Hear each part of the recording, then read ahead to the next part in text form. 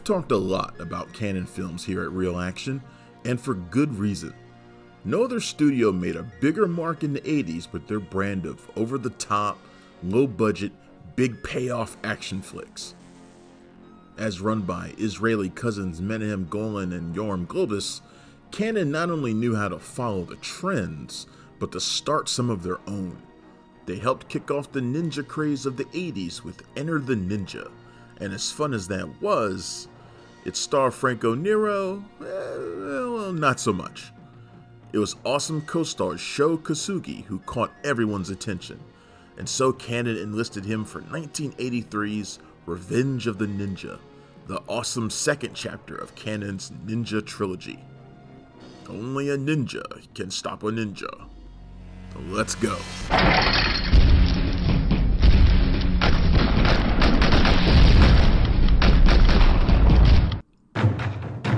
So while they call it the Ninja Trilogy, Canon's trio of flicks are completely disconnected from one another, except for the presence of Sho Kosugi.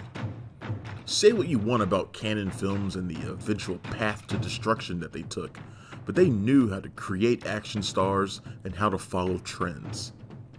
Enter the Ninja was a natural step from the martial arts flicks of the 70s, and while it was a hit, people wanted to see the guy who smashed it as the villain, Kosugi, get his moment to shine without having to carry someone like Nero. So enter Revenge of the Ninja, in which Kosugi plays the good guy, Cho Osaki, whose Japanese family is wiped out by a clan of ninja rivals. And this opening sequence is no joke.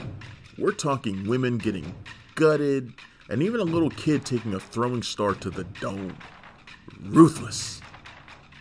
But it's a tone setter, because when Cho shows up and sees all the death around him, he goes wild and kicks the shit out of the ninjas all by himself. When the fighting is over, he hangs up his sword and takes up his American friend Braden's offer to open a Japanese art gallery in America. An odd place of employment for a ninja. You'd think he'd be like personal security or a sushi chef or something. Perhaps he should have, because Cho finds out the gallery is actually just a front for a drug smuggling operation, discovered by his curious young son because kids always ruin a good thing.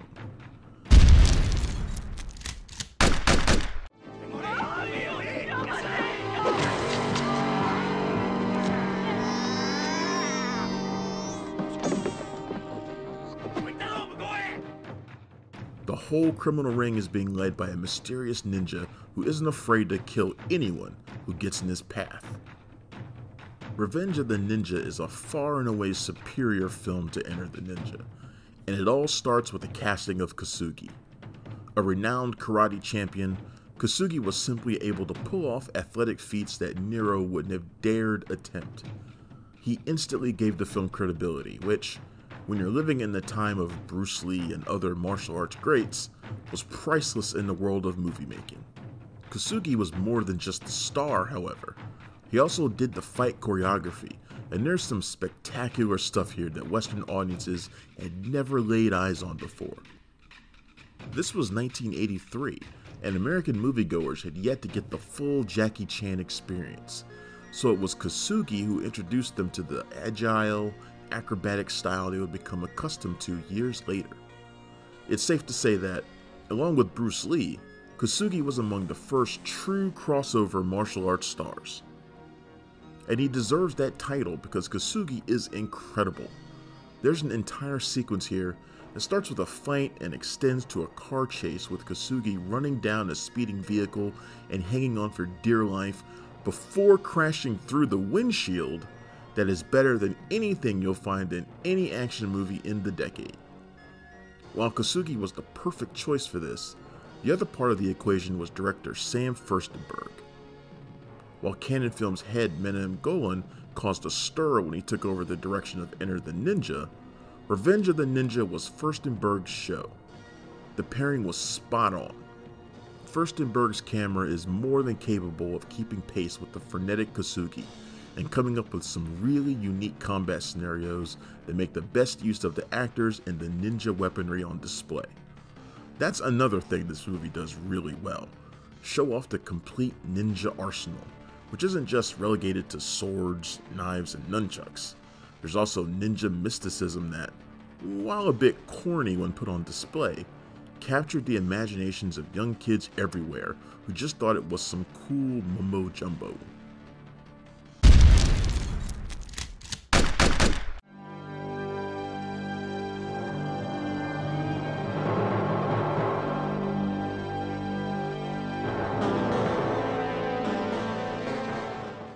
Firstenberg would become a canon staple, whose career was forever tied to the ninja boom. He would go on to direct a killer final chapter of the ninja trilogy, Ninja 3: The Domination. Having a big hand in the star-making turn of Michael Dudikoff, Firstenberg would direct the actor in American Ninja and American Ninja 2: The Confrontation. He would follow that with the extremely controversial, racially charged anti-war film Riverbend, which has exactly 0 ninjas in it, and break into Electric Boogaloo, which has Lucinda Dickey, who starred in Ninja 3: The Domination alongside Kasugi, so it was at least ninja adjacent.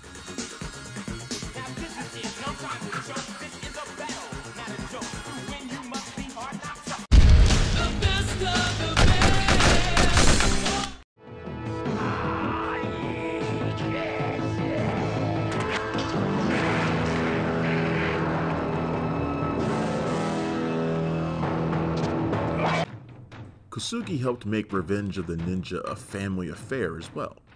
In what would become a fairly typical thing for Kasugi, he cast his son Kane Kasugi as, well, Cho's son Kane. Yeah, the little brat who started this whole mess. Kane would become part of an 80s trend of little kids kicking ass on the big screen. Kane is actually quite the little badass too, getting one really great fight with sexy co-star Ashley Ferreira, even though you can tell he can't resist gawking at her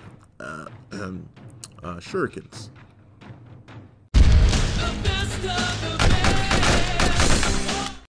My karate training is more than enough.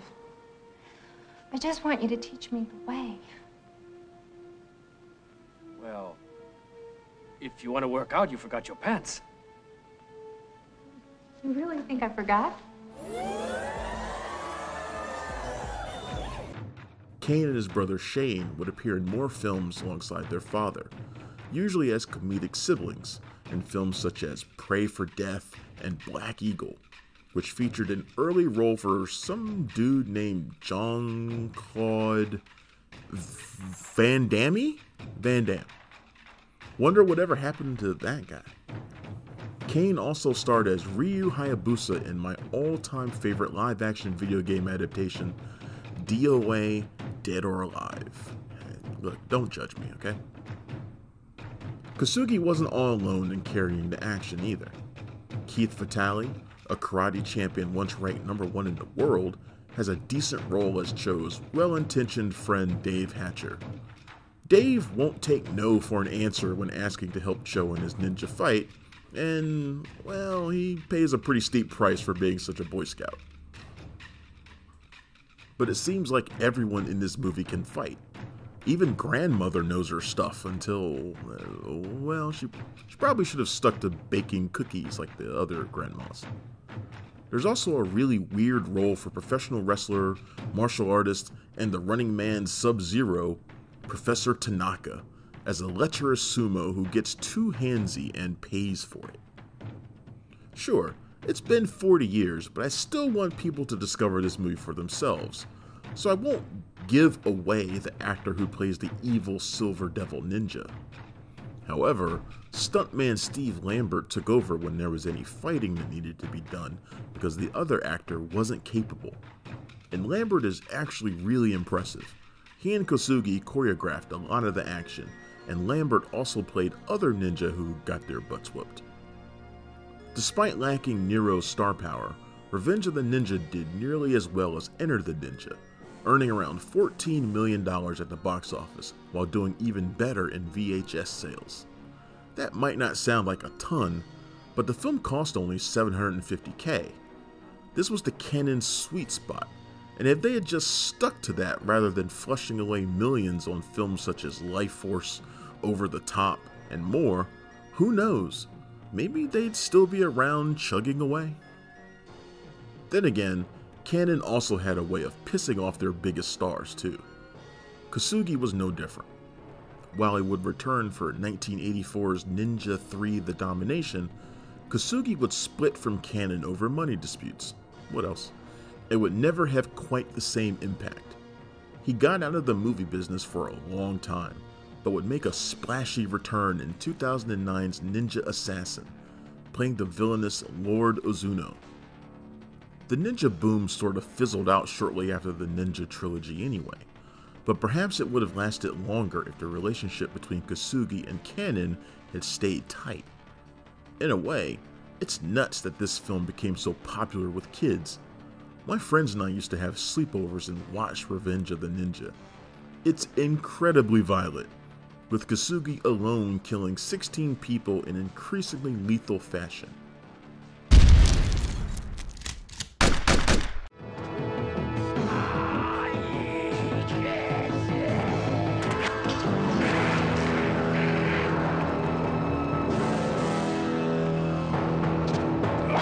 But there's a reason Revenge of the Ninja is considered among the best action movies Canon ever produced, and we may not see its like again for a long time. Revenge of the Ninja gets 9 out of 10 Stallones.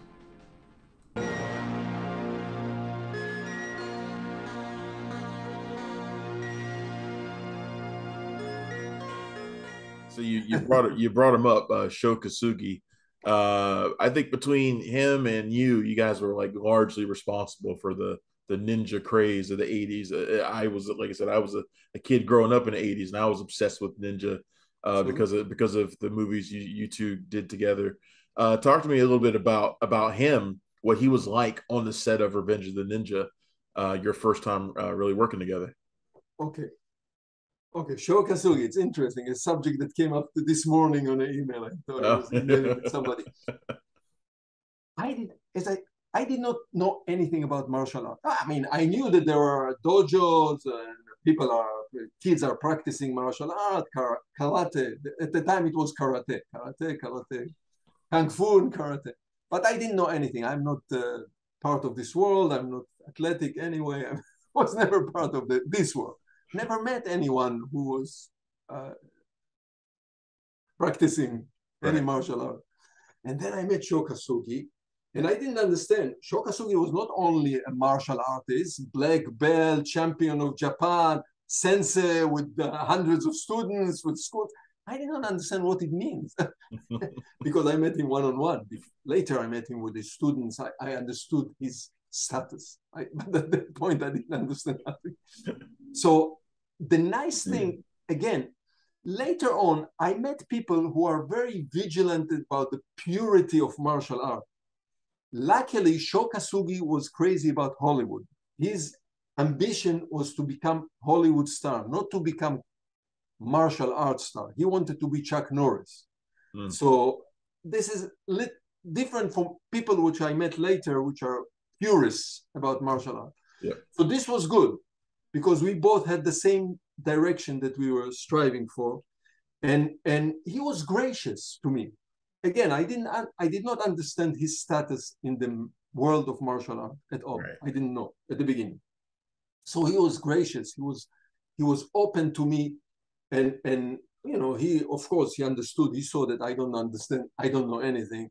And he taught me. He took me in my hand and into the world of martial arts, specifically the world of ninja, which was totally unfamiliar, by the way, in the Western world at all. And and he showed me sequences, etc. Then, on the reverse side, on the set, when he was choreographing fights, when he was putting together the martial art fight, I did not intervene in the stage of planning, because I understood immediately by instinct that he knows not much more than me, like millionfold than me, in this, how to put together a martial art. And on the set, he was always surrounded by 8 of his students. It was a crew, and together they had their own language, and they put together sequences. And usually they came, when they were ready, they came and showed me. So there always this, there is a moment of rehearsal or something. They show the director the sequence. And and if I had to judge it, or if I had to veto anything, it was not on the movement. My intervening was not on the pure movements of martial art, but rather I always strive that every sequence, even if it's a fight sequence, will have a little story within it. Right. Not just two people chopping at each other. Yeah, yeah. There is a little story. The good guy goes down, the bad guy prevails, the villain prevails, then the hero takes over. There is a little drama. So my comments, my veto, my encouragement was always on the storytelling of the fight sequence, of the wave that the fight goes down and up and ended up in a crescendo, reaches a peak at the end, that it's satisfying, that it's exciting. Not again, I said, not just two people tackling each other endlessly with no end. So and he understood, and he respected my point of view. I respected his point of view. Now, the truth is that many cultural, I did not sync with him on few cultural elements. He came from Japan, from another completely different set of cultural codes. I came from Israel, completely, Israelis are very direct, are very open, not like the Japanese, which are full of ceremonial and codes of behavior, etc. So here and there we clashed. Our biggest clash was actually post-production later. When we finished the movie, that's a good story. When we finished the movie, we realized the editing was done. It's hard to understand Shaw. Shaw had a very heavy, at least at that time, very heavy Japanese accent. It was very hard to understand it. So naturally, in the Hollywood mechanism, we hired an actor, a voice actor, to replace his voice and do it in a Japanese accent, but Americanized English Japanese accent. Yeah. And I didn't even bother to ask his permission, not even to let him know that we are doing it, because in our professional mind, you do just the best thing for the movie. You don't ask the star. Yeah. Eventually, we had the first screening of the movie, edited music, and Shaw is invited. Of course, he was a major part of the movie. And he's sitting there, and he realized that it's not his voice. He came to me at the end of the screening, and he was so mad. Maybe not at the fact that we did it, but at the fact that I did not ask him. He's such a important sensei with so many followers, and I didn't even bother to tell him that I'm changing my voice. Was he mad? So this was a major clash between. I said, Sean, this is standard procedure. He was mad. You should have asked me, etc. It was a matter of honor. He wasn't mad. He wasn't angry. Respect and honor. Okay. That's cool. That's an awesome story. Thank you for watching our show. If you like what you see, please subscribe to our channel. Tell your friends who like this sort of content, and turn on the bell to receive notifications for all of our latest videos. We're an independent company, and we appreciate all of your support.